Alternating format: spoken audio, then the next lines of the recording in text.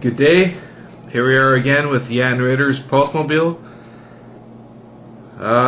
Did some tinkering around. As Palm Runner suggested there, the piston wasn't stopping, or was stopping in random positions. And I did find some friction in the height. It was pushing the connecting rod upwards, so it was binding a bit there. So I've lowered things down and tried to tweak a little bit of the sliding action.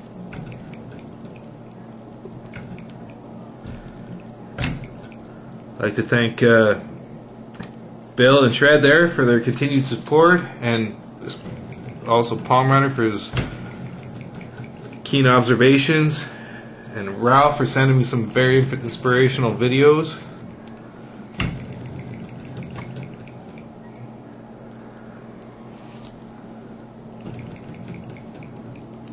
So as you can see, there's hope. We get some action there.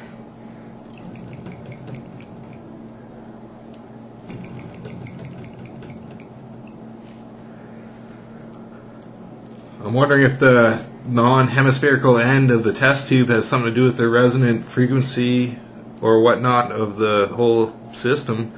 I have a flat plug on the end, which doesn't leak air, but it's not a solid glass tube as specified.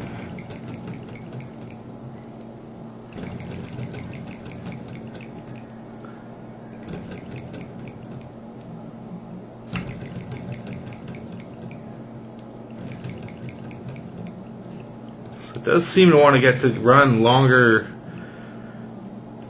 goes as it heats up, but just not.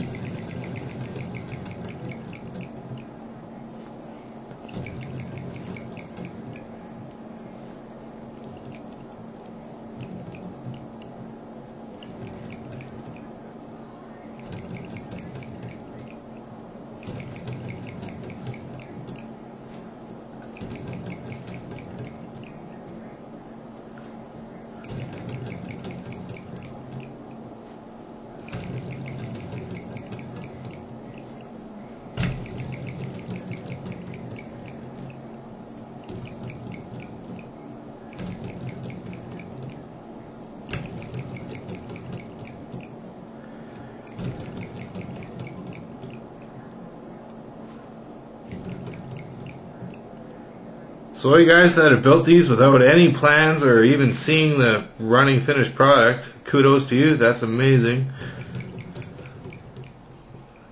Whoever came up with the first one of these, that's absolutely fantastic. It's to persevere through such not knowing the finished results. It's very impressive. Thanks for inspiring all of us to build something that's great, and we're going to get it to run just yet. Thanks a lot, Abe. Have a good night.